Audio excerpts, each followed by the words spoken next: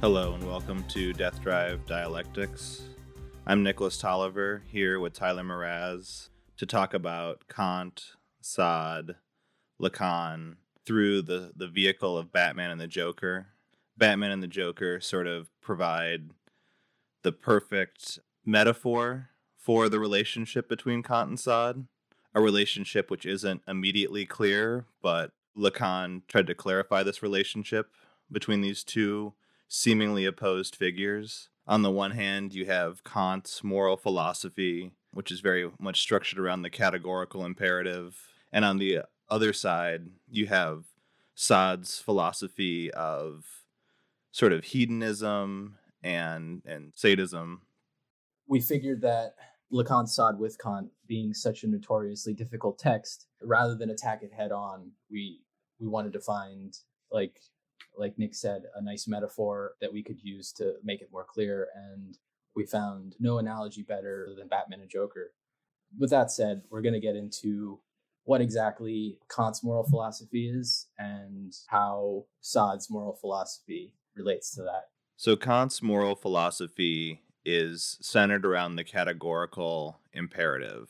And the categorical imperative is a rule of conduct that is unconditional or absolute for all agents. The validity of a claim which does not depend on any desire or end.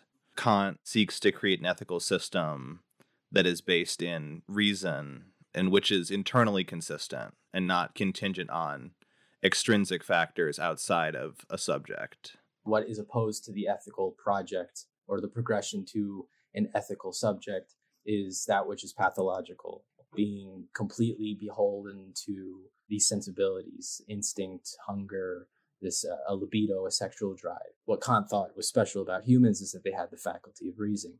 So for Kant, freedom, basically being ethical, is using this faculty of reason to slowly but surely attain an ethical position. Yeah, and I think that pathological has a particular connotation today, but I think that Kant's conception of pathological is broader and includes many things that aren't included just in mental health, but in terms of all the ways in which we are determined by our conditions and our intuitions and our aptitudes and all the things that sort of determine us, that are the product of our material existence as beings in the world. A way to distill Kant's philosophy is it's the law that you give to yourself. For Kant, no one can give you your duty, and you can't hide behind your duty. You can't say, oh, I had to do this, it was my duty. Your duty is, for Kant, is the very thing which you have to be responsible for. Well, I think now would be a good time to juxtapose this to the Sadean ethics or the Sadean moral philosophy. But for those who are unfamiliar with Sade, Sade was this 18th century literary figure who wrote these, what were at the time and even today are these obscene texts where what were called libertines over and over again in very meticulous detail tortured their victims, raped their victims, and performed all these sort of wicked acts and deeds on innocent people. Sade was writing very close after Kant's critique of pure reason. Lacan notices that it's not a coincidence that Sade was writing so closely after Kant, and Lacan positioned Sade as an Enlightenment figure just as Kant. At a superficial level, it seems ridiculous to call Sade an Enlightenment figure, since he seems so much against reason. We want to show how he actually is a moralist, and that his philosophy of ethics are actually pretty Kantian. What would you say is the morality of a libertine? Yeah. Sade situates his ethics within an object, unlike Kant, whereas Kant is a sort of pure idealist. Sade is this very base materialist, and he sort of asserts that we are objects of nature, and thus our desires are natural, and we should follow them, and that we have a right to follow them. and he sort of bases his philosophy on a different conception of human freedom, that is the freedom to dominate, to impose your will on other people, to utilize your freedom to satisfy your desires, no matter the cost to others, that you owe no responsibility to any sort of conception of the social or the good. In that sense, you could make the argument that the libertine is following a sort of moral. Like you said, it's what nature wants from them. So they position themselves as sort of instruments of nature's chaos. And for them, that is the ethical. That is what's moral. Yeah, Sade's will to enjoy at any cost is very similar to Kant's categorical imperative, because they're not based in sort of any of the things that determine us, any of our social positionality, our being in the world, but are self-referential. I think the continuity between Sade and Kant, while we've sort of outlined it here, I think it'll become a lot clearer once we use obviously our case study, which is Batman and the Joker, reduced down to this narrative structure. Yeah, I think the Batman and the Joker are like the perfect metaphor for the relationship between Kant and Sade. I think that Batman is very much a Kantian hero, more than any other hero. And I think that Joker certainly embodies the sadistic libertine figure, although not nearly as sexualized, which I think is probably for the best. So the question is Batman following a categorical imperative? Or what is Batman's categorical imperative? Batman's categorical imperative is his rule that he does not kill people, I would say, is his most kind of clear categorical. Across the Batman series, Batman has had the opportunity to kill, but refuses to, regardless of who the person is. And so he won't even kill the Joker, even though killing the Joker would certainly mean, in a utilitarian sense, saving people's lives. I would say that in line with that, or another way of stating that his no killing rule is that Bruce Wayne's categorical imperative is to be the Batman, right? Whereas the Batman refuses to kill, thus that is also Bruce Wayne's sort of duty. The duty for Bruce Wayne, the duty for duty's sake, is basically putting on this suit and fighting crime. He, in a sense, would be a Kantian ethical subject, because regardless of any of the outcome of his actions, regardless even of his desires, he's constantly rejecting even his romantic interests to put on the suit and continue being Batman. And even when the Joker makes it obviously clear that not unmasking himself and continuing to be this masked Batman will cause more harm and will result in more death, Batman just can't do it. So just kind of like Kant, no condition influences Batman's duty to be Batman. Batman, he has to do it. That's just who he is. Yeah, Batman is not a utilitarian hero. As we know, Bruce Wayne is a multi-billionaire who could do much more good on a structural level, doing any number of things that would systemically improve the lives of people in Gotham. But he doesn't do that. Instead, he fights criminals in a bat costume. Yeah. And I think this is the thing I was trying to navigate, was that like it at face value, it does seem as though there is this imposition of duty on Batman that he constantly acknowledges, like, once Gotham doesn't need me. But Gotham, time and time again, proves to him that it doesn't need him, or in fact, it would be better off without him. Yet, here we are, 20 installments of Batman later, and he's still the Batman. And I think he does see that. He does feel a lot of guilt. And in that sense, he does take responsibility for his action or his decision to be the Batman. Gotham existed before Batman. No one in Gotham was out on the street pounding the pavement demanding a Batman. he took it upon himself to adopt the Batman as a symbol of the moral ethical order, and to go out every night and fight crime. And so now, just like Kant was not an ethical subject, Batman, Bruce Wayne, is obviously a divided subject, as Lacan says every subject is. So how exactly is it that Batman, what makes him not necessarily a pure ethical subject? I think that Batman isn't a pure ethical subject, which is something that I think the Joker very much makes a critique of. That Batman has a desire to be the Batman. Batman's duty and his desire have been suffused into one thing. That's very much what the Joker is trying to get out of Batman in The Dark Knight through their conflict. The Joker very quickly recognizes Batman's enjoyment of his status as Batman. Right. Yeah. I think that everyone except Batman is constantly diagnosing him. One of the first things that is said to Batman is, "That's not my diagnosis." I think Batman says, "I don't need help," and then the Scarecrow, who is actually also a psychiatrist, says, "That's not my diagnosis." And I think that Rachel says it really clearly when she says there might be a point when the city no longer needs Batman, but will there be a point when you no longer need Batman? Bruce Wayne is ignoring his own unconscious investment in the Batman, and in the ways in which he enjoys the sacrifices that he makes to be the Batman, that he doesn't want to have a normal life. I think that's a good way of putting it. We can circle back to the point about Sade and Kant being beyond the pleasure principle.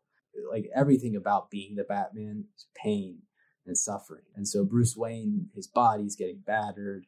He's constantly caught in this tension of guilt. Yet he continues to be the Batman. You said it perfectly, that he takes enjoyment from the sacrifices he makes. Yeah. And I think this is why desire and duty are so similar. And they both have the same structure. Because Batman is at one time both a pathological subject who is deriving enjoyment from the pain of being the Batman, and at the same time he's an ethical subject who has given himself this duty to be the Batman, and his persistence beyond this pain is also ethical. And so both desire and ethics are constitutive of the same lack that exists within Bruce Wayne's subjectivity. I think this is a great time to bring up the relationship between Sade and the Joker. So the Joker is the parallel to the Sadean libertine. The difference between the Joker and the Batman are pretty obvious. Even the relation between the Joker and a Sadean libertine at face value is also sort of clear, but there's some subtleties that we want to outline. But the first thing we'll just get across what is clear is that, just like the Sadean libertine, the Joker also sees himself as this sort of agent of chaos, or another way of putting it is an instrument of nature, which the Joker sees as inherently evil, lacking any sort of order, just kind of up to chance, inherently unfair. In that sense, the Joker makes himself this ethical subject by simply following the edicts of nature. I think what makes the Joker an evil but ethical subject is, in the sort of Kantian sense, is that Joker has no pathological motives outside of reproducing chaos in the social order. The Joker isn't motivated by money or other things that motivate criminals. There's no personal benefit for the Joker other than his enjoyment of being an agent of chaos.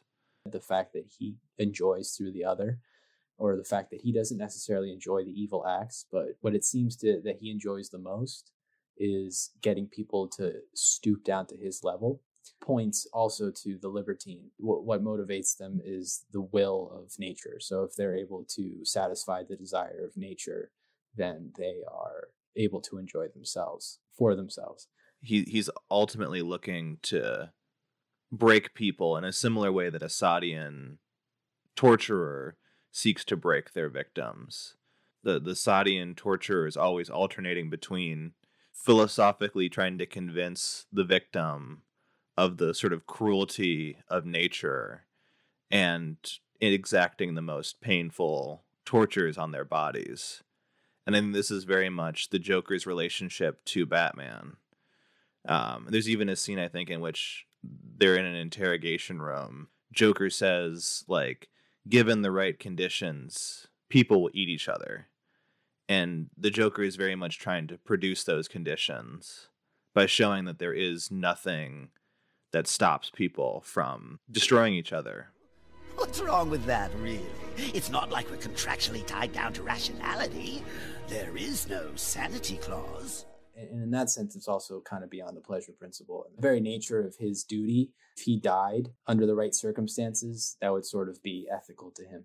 There's that scene where the Batman's driving his motorcycle head on into the direction of the Joker, and the Joker's just standing there. Doesn't get out of the way. He's saying, "Come on, do it, kill me or hit me." That's what gets the Joker the most excited.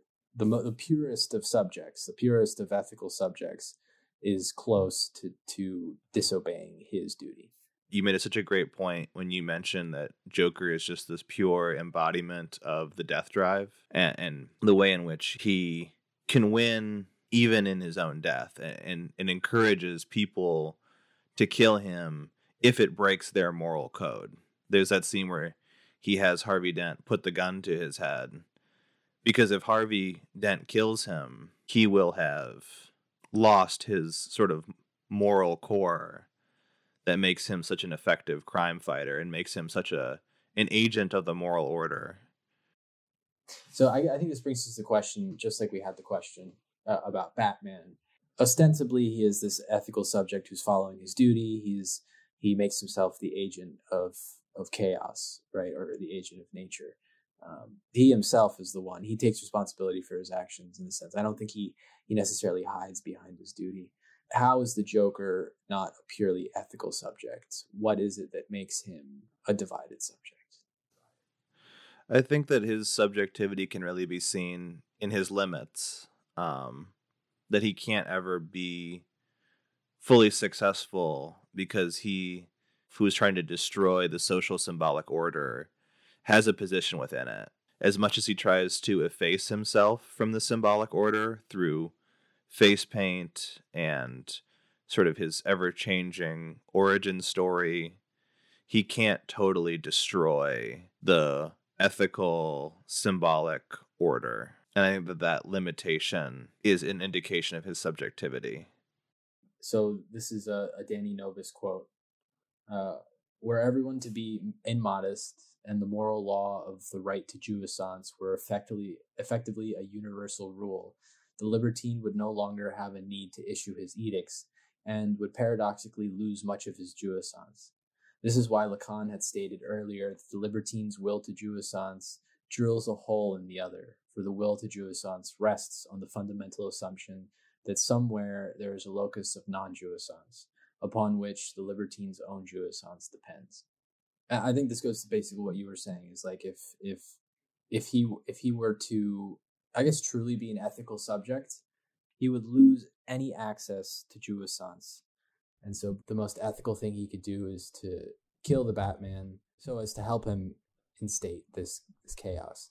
But he needs the Batman to torture over and over again. I think we really covered it well. I think that really brings us very well into our final section on the, now that we have all the pieces, putting them together of Kant, Sade, Batman, and the Joker. So the question of this section, or the final question, is what is the common denominator between Kant and Sade, or Batman and the Joker?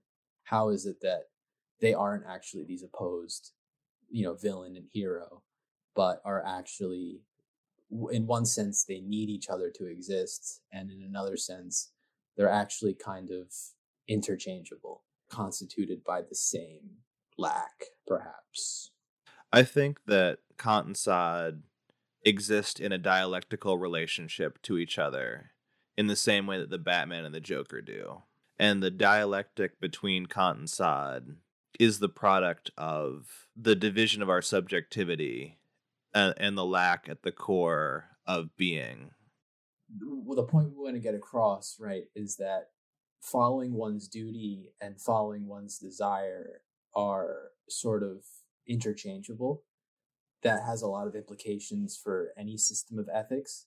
But the quote is from Zupančič. Lacanian psychoanalytic theory contains a notion that captures this Kantian conception of pure form very well.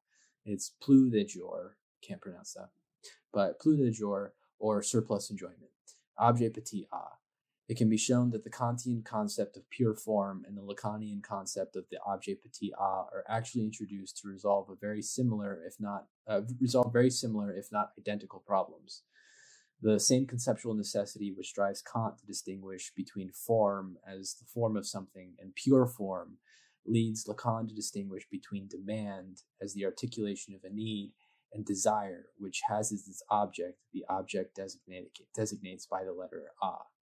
So what I think is important is Lacan's distinguishing between demand as the formulation of a need, like a specific content, this like a demand for something, and desire itself, which has as its object the letter A, basically an algebraic variable. It could be filled with anything, and what it's filled with is sort of irrelevant because it never satisfies the desire itself. What's operative isn't the object of desire, but the very form of an object. Just like Kant's object of the ethical will is itself duty, full stop, a mere container, the content of which is sort of irrelevant. To put it simply, both duty and desire are pure forms in that they're both beyond any materiality. They both sort of are orbiting the same void, and both Batman and the Joker are responding to the same sort of radical freedom that is the sort of condition of possibility of human subjectivity. Right. Yeah. All of ethics, and as Lacan describes, subjectivity starts from this lack, right? And is completed by the individual in the act. Because it starts from a lack, we have this radical freedom. So this is another Zupančič quote. Thus, we can see that the object drive involved in Kant's conceptualization of ethics is not just like any other pathological motivation, but neither is it simply the absence of all motives or incentives.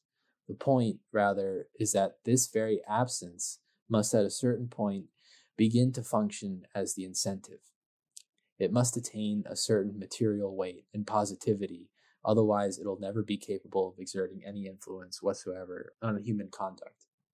And Lacan has a very similar point about the void, and to me, I think Kant was, in his own Enlightenment thinker way or idealist way, was also able to circumscribe that lack. He identified this paradox in the sense that, the categorical imperative, it has an absence of all motives or incentives, yet it still becomes the mover of someone's actions. But how is that possible? How can an absence, how can a lack of incentive become the object of your will?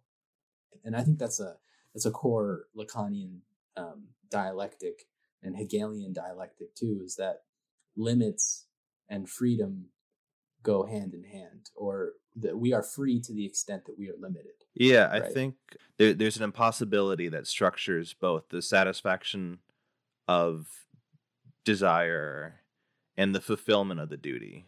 And that's why I think that Joker and Batman are such perfect foils. They're both people that are chasing impossibility, and that puts them in direct confrontation with each other in this sort of infinite confrontation that can never have a satisfying end. I think they're truly iconic characters because they speak to the the core of our subjectivity and what it means to be a person and to exist in a world in which we have to confront the void, which is the condition of possibility for our freedom as subjects. And we have to live with the agony of being free. Thank you so much for sticking with us. This has been Death Drive Dialectics. I'm Nicholas Tolliver, here with Tyler Mraz, and we hope to be putting out more content in the future. Our lives have been a little bit busy, but we hope to be producing more stuff, and so if you're interested, please like, comment, and subscribe. Share this with people you might think would be interested in what we're doing in our work. Please leave feedback. We love to engage with our audience. We read everything that y'all write in the comments. If you're here at the very end, you are part of the select few, but you are